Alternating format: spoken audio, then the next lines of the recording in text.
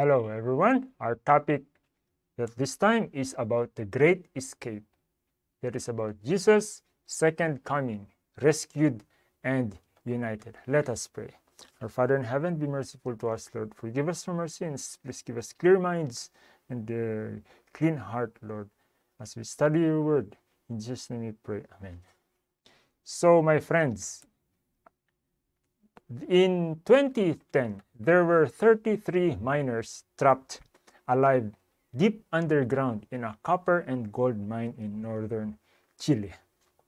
17 days after the collapse, as workers removed a drill bit which had just completed a borehole, they found a handwritten note that said, "We are well in the shelter, the 33." Together, these miners survived a record 69 days underground. Finally, the day came when the preparations were completed and the miners were to be lifted to the surface one by one. An estimated 1 billion people watched the television feed live as joyful families and national leaders greeted the heroic men emerging from that hole. The last miner coming out of the capsule held up a sign that read, "Mission accomplished, Chile." The rescue had been a tremendous success. Today, we are going to detail a rescue story in the Bible that is even more thrilling and exciting than the rescue of the Chilean miners. Unlike the fear and dread of many doomsday predictions, the Bible's account of how this world is going to end is filled with hope. The Bible says that the world will end with a triumphant return of Jesus Christ to this earth. This world's problems are beyond the help of human solutions. Only Jesus Christ and his kingdom can solve the challenges facing the human race. What a blessing it will be when the King returns. When the Apostle Paul was a prisoner in the dark, damp Mamertine prison, waiting for the executioner to chop off his head, he wrote that he was looking for the blessed hope and glorious appearing of our great God and Savior, Jesus Christ. Titus 2:13. Paul wrote this encouraging letter to Titus, his true son in the faith, to remind him of the glorious coming of our Lord.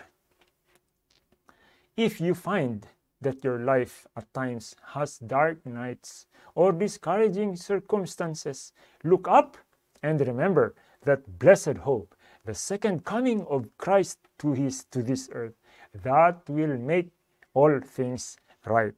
For Christians, the second coming is not just about our lives getting better. It's about being reunited with the one we love. If you ever watched people at the airport or the train station and seen the breathless anticipation of the waiting party as they strain their eyes for the first glimpse of the one they love, and then the joy and excitement when the reunion takes place, you understand just a little bit of why the second coming was near and dear to the heart of the disciples. They loved Jesus, and they knew how much Jesus loved them, and they couldn't wait to see him in person again. The most talked about event in the New Testament is the second coming of Christ. Approximately 1 out of 25 verses is related to this occasion. Jesus himself spent more time talking about the second coming than about any other event in the New Testament. The longing of God's heart is to be reunited in person with you and me and the saved people of all the ages. One of Jesus' best known promises is found in John chapter 14. "Let not your heart be troubled. You believe in God, believe also in me. In my Father's house are many mansions. If it were not so, I would have told you. I go to prepare a place for you, and if I go and prepare a place for you, I will come again and receive you unto myself, and where I am, there you may be also. John 14, 1-3. What a reunion Jesus' promises over the centuries. Whenever disappointment, hardship, or death have threatened Christ's followers, the promise of his return has brought them courage and strength to endure. Later in this life, not long before he was put to death, Paul triumphantly proclaimed, I have fought the good fight, I have finished the race, I have kept the faith. 2 Timothy 4, 7 and 8. Finally, there is laid up for me the crown of righteousness, which the Lord, the righteous judge, will give to me on that day, and not only to me, but also to all who have loved his appearing. 2 Timothy 4, verse 7 and 8. Paul could bravely face the sword that day because he had faith in Christ's promise to return. And that promise belongs to you and me as well. When the disciples asked what the signs of his coming would be, Jesus gave a long list of events that would take place just before his return. Jesus said, take heed that no one deceives you, for many will come in my name, saying, I am the Christ, and will deceive many. Later, Jesus elaborated further, for false Christs in Matthew 24:24, and false prophets will rise and show great signs and wonders to deceive, if possible, even the elect. Matthew 24:24. In other words, Jesus is telling his followers that before the real second coming takes place, there will be counterfeits, which are imitations of things that are real, deceptions, and cunning impersonations that almost the whole world will be deceived. These counterfeits will be convincing because they will accomplish through not supernatural power of Satan himself. For such are false apostles, deceitful workers, transforming themselves into apostles of Christ. And no wonder, for Satan himself transforms himself into an angel of light. 2 Corinthians 11, 13 and 14. What will be such pretenders be like? They may be very spiritual people. They may use the Bible when convenient and even perform healings and miracles. Many people will be deceived, but we dare not trust our senses, what we hear, or what we see, or how we feel. There is only one safe guide for determining whether someone is genuine or an impostor. That is the Bible. The Bible. And the Bible has given clear signs of Christ's real coming so that we do not need to be deceived. Let's consider what the Bible says about Christ's return. Matthew 24:27. First, Christ's coming is a visible coming.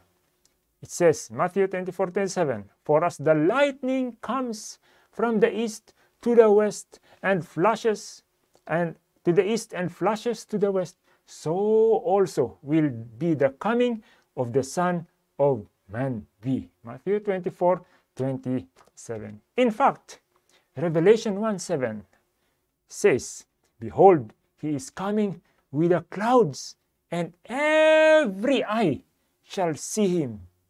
No one but Jesus can arrive at planet Earth like this. Underscoring the physical nature of Jesus' nature in his promise to return in the same manner that he left, surrounded by many of his disciples and followers on the Mount of Olives, Jesus rose into the sky while the crowd watched sorrowfully.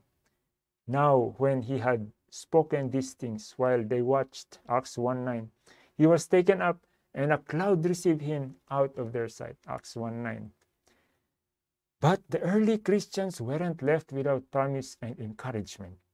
And while they looked steadfastly toward heaven as he went up, behold, two men stood by them in white apparel, who also said, Men of Galilee, why do you stand gazing up into heaven? This same Jesus who was taken up from you into heaven will so come in like manner as you saw him go into heaven. Acts 1, 10 and 11. In other words, the angels are promising that in the same very real way that Jesus left in the clouds, he will also return in the clouds. Jesus himself said in Luke 21:27, then they will see the Son of Man come in a cloud with power and great glory. Luke 21:27. No one will have to tell you when Jesus comes. You will see him coming in the clouds for yourself. But there are other signs of the coming, of the second coming, that the devil cannot copy. Second, Jesus will not be coming back alone. The angels will be with him, and it will be glorious. Jesus said, when the Son of Man comes in his glory, and all the holy angels with him, Matthew 25:31, then he will sit on the throne of his glory, Matthew 25:31. Why does Jesus bring the angels with him? He gives the answer in Matthew 24:31.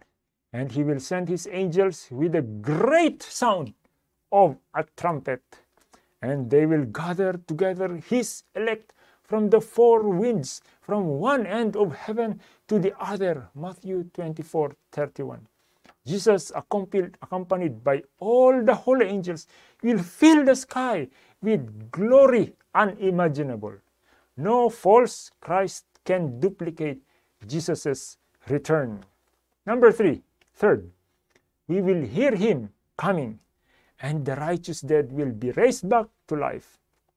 1 Thessalonians 4:16 says, for the Lord himself will descend from heaven with a shout, with the voice of an archangel, and with the trumpet of God, and the dead in Christ will rise first.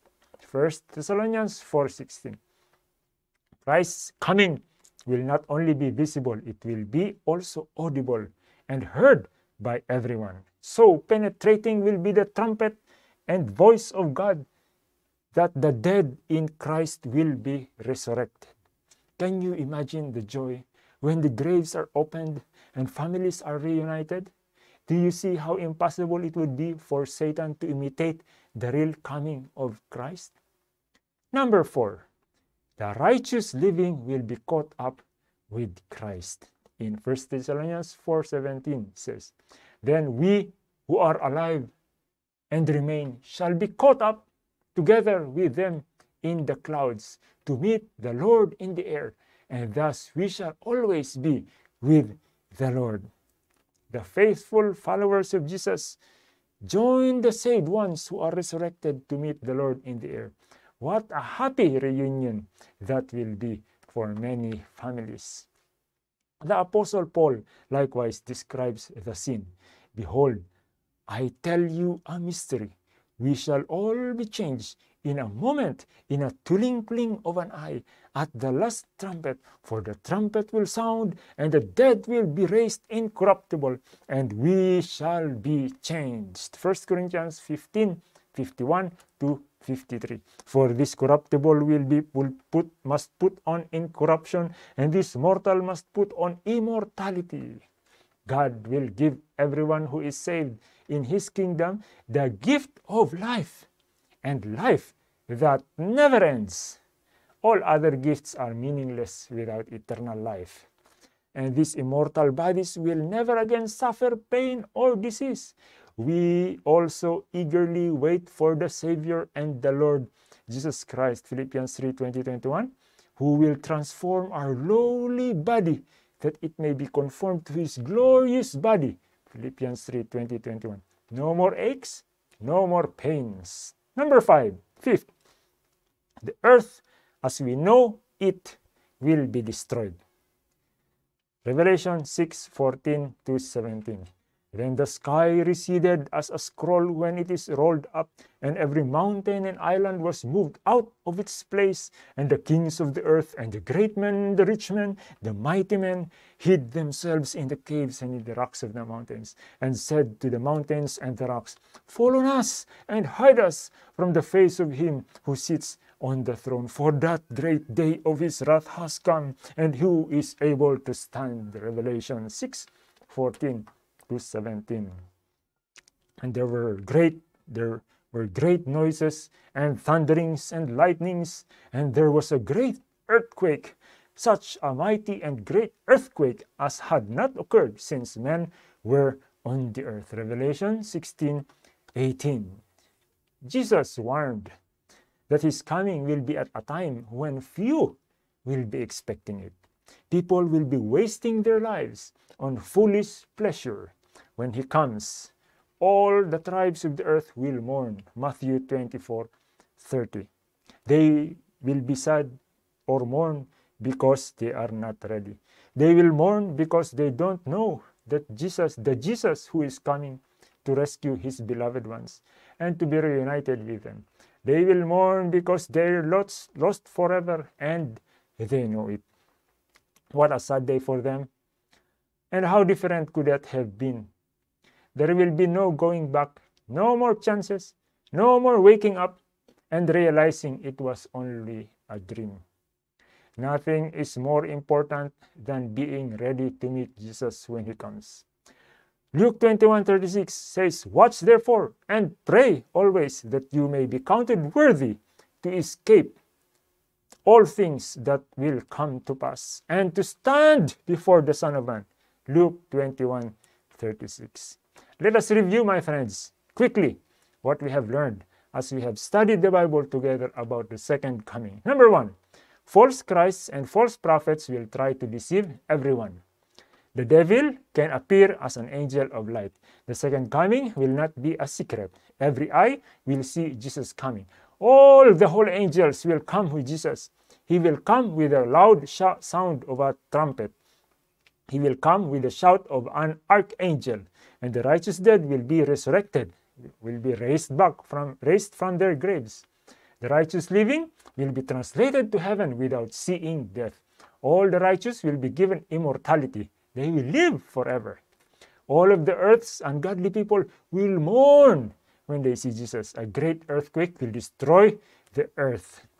All the lost will perish and die. Yes, my friend, the second coming will be a surprise for many, but it won't be for a surprise for those who are watching and waiting for it. The Apostle Paul assures the believers that they have nothing to fear in anticipation of Christ's return. 1 Thessalonians 5:4-5. But you, brethren, are not in darkness, so that this day should overtake you as a thief. You are the sons of light and the sons of the day.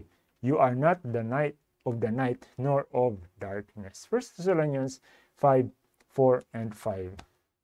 For those who are walking in the light of God's word, this will be a wonderful day. For those who love Jesus, this will be the best day of their lives. The one who loves them, who died for them, who has saved them, is coming to be reunited with them. They will not be frightened or surprised, but will shout with victory, Behold, this is our God. We have waited for him, and he will save us. Isaiah 25:9. What a wonderful day it will be. All human imperfections and deformities are left behind. Angels gather the saved from one end of the earth to the other. Little children are carried by holy angels to their mother's arms. Friends long separated by death are reunited, never again to be parted. With songs of gladness they rise together to the city of God. Jesus, with his own right hand, places a crown of glory upon the heads of those who have overcome. Great joy fills every heart, and every voice is raised in grateful praise. Before the great multitude of people who are saved in the holy city, Jesus opens wide the pearly gates, and from every nation enter those who have kept the commandments of God and the faith of Jesus. Then that voice, richer than any music that has ever been heard, saying, Matthew 25:34, Come, you blessed of my Father, inherit the kingdom for you from the foundation of the world. Matthew 25:34. Jesus invites us to come to Him just as we are and simply let Him prepare us for His soon return. He invites us to simply trust in the Bible, His Word, His promises, His love. He invites us to today to make the choice to be part of His eternal kingdom in heaven. Isn't that the choice you want to make, my friend? Will you say yes in His appeal right now? How many would like to join me now in telling Jesus, yes, yes, I want to be there. I'm not going to let anything prevent me from being there, ready for that day. Why don't you stand with me together as we pray tonight? Our Father in heaven, we thank you, Lord, for the Bible. We thank you that you are coming to save us. You are coming to rescue us from this world, from sin. We thank you for your forgiveness, for the salvation that you have planned for everybody. We ask that you help us accept your offer. Help us live the life that you want us to live. Help us to obey. Help us to follow you wherever you go. Thank you for forgiving us from all our many sins and giving us opportunity to help save other people also. In Jesus' holy name we pray. Amen.